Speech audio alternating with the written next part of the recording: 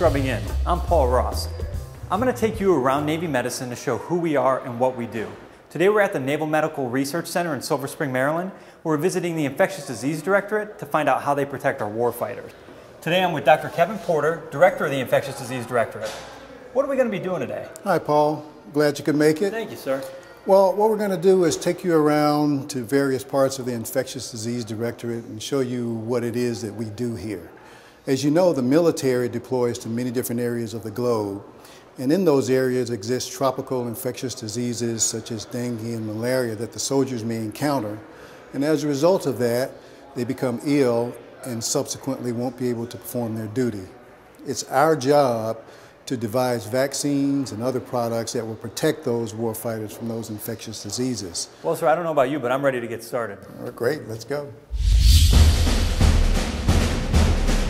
First stop at the Naval Medical Research Center was the Naval Infectious Disease Diagnostic Lab, where I was introduced to the head of the lab, Lieutenant Commander Todd Myers. Hi, Paul. Welcome to the Naval Infectious Diseases Diagnostic Lab.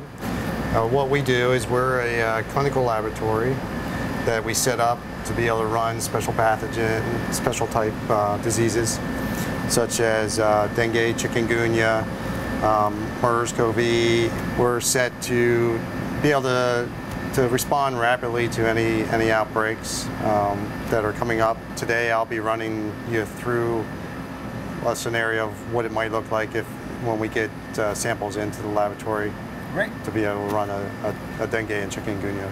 Well, I'm ready to go, so do I need to get geared up? Yes, this is what we call an easy one. While walking me through the extraction machine process, Commander Myers explained that safety is at the forefront of everything they do. We just want to have caution with all that and try not to spill anything or that, because it could be live virus in there. Right. You'll dispense it. After that, it was time to get some hands-on experience. Okay, very good. There you go. Very good. Close it. Close it. After we extracted the nucleic acids from the sample, it was time to move on to the next step. Up next was the amplification machine. The machine takes the DNA and RNA from the samples and multiplies it over and over until it has enough material to test. It then analyzes the sample to look for any viruses that might be present. We push on that button and it'll come out and the plate will sit right in there. Yep, and then we'll just push it on the button again. It's loaded on there now. We would load it.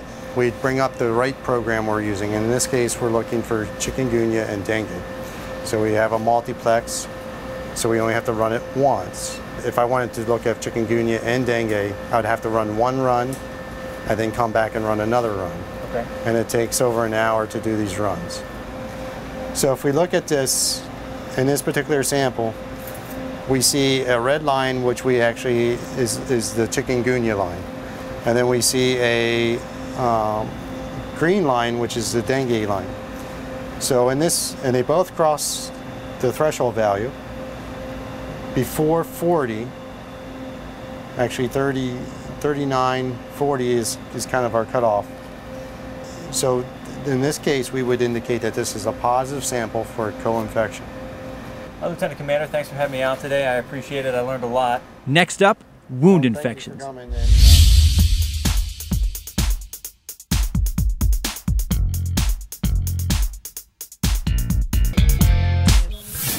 I'm in the wound infection department with Lieutenant Rebecca Pavlicek, who's a division director of bacteriology.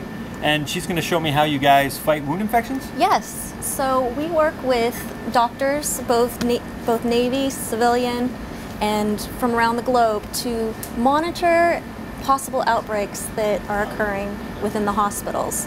What we have here is a sample that just arrived from Longstuhl, Germany, which is a hospital we've been monitoring.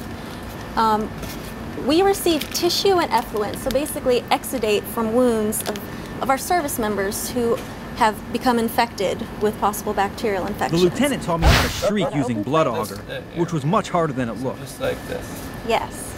Careful, it is augers, so it's actually very delicate. It's a technique that you'd pick up after a couple of years of training. Then the bacteria went into an incubator to simulate growing in the human body. So this would be what you would possibly see from the streaking that you did. After that, it was time to identify the bacteria. Take and do what they call a gram stain. Now, gram stain is important for helping determine which antibiotics to use. And from here, once it's dry, we would look at it under a microscope. After going through the gram staining process, it was time to prep our sample for more testing. After the prep, we loaded the sample into the Phoenix, which tested against various antibiotics. Instrument. It can identify up to 100 different isolates in usually 12 to 24 hours. Wow. And this is not just identification, it also tells you what drugs it's resistant to and how much of those drugs it's resistant to. So it's a very powerful tool. So we're actually going to load a cartridge on. All right. So you're just going to BO2, bingo.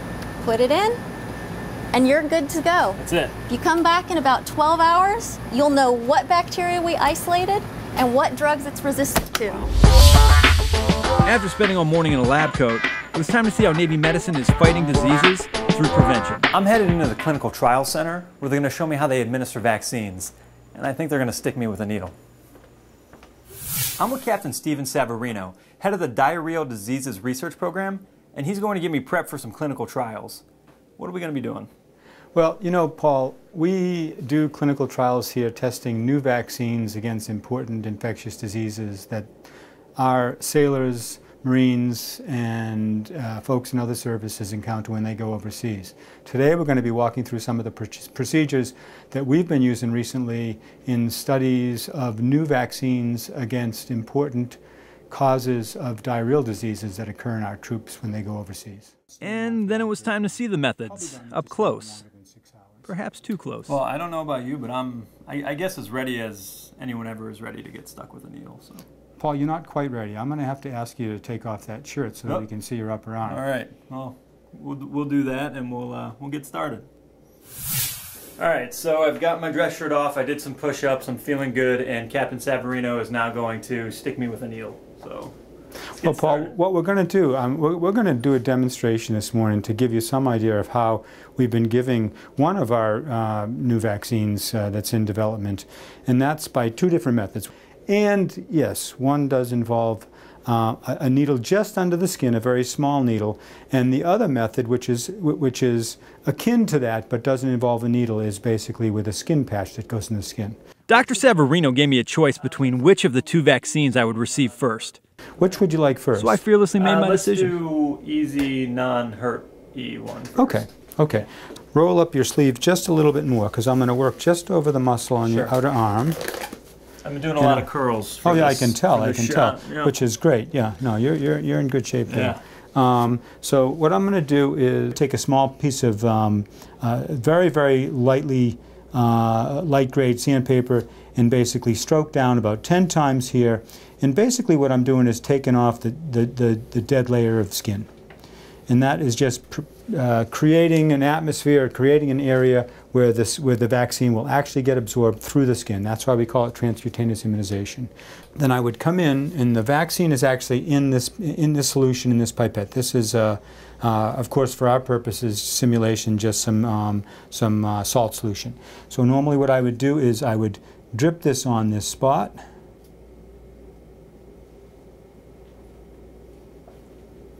It's absorbed by the patch. And then I would put some adhesive over that so that we're basically not going to have any problems with it coming off over the course of the next several hours. After prolonging the inevitable, place that on there. It was time to earn my paycheck.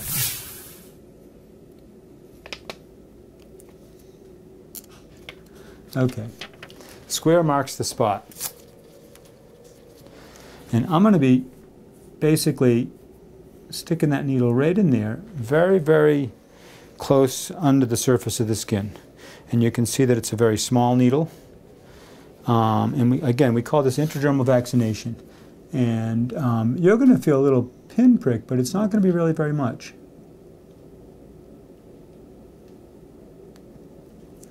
And I know that I've done this right when I inject that saline or vaccine, if this were real, and we see little bumps on your skin, like you do now.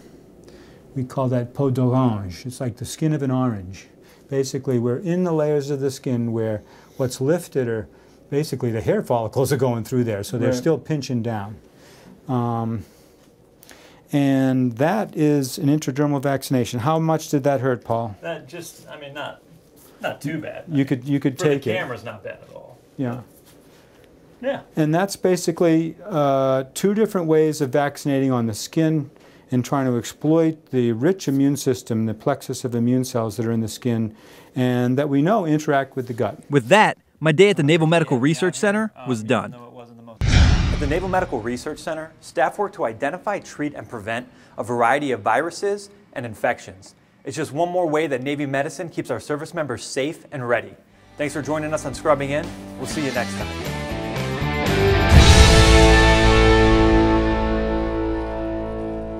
Next time on Scrubbing In,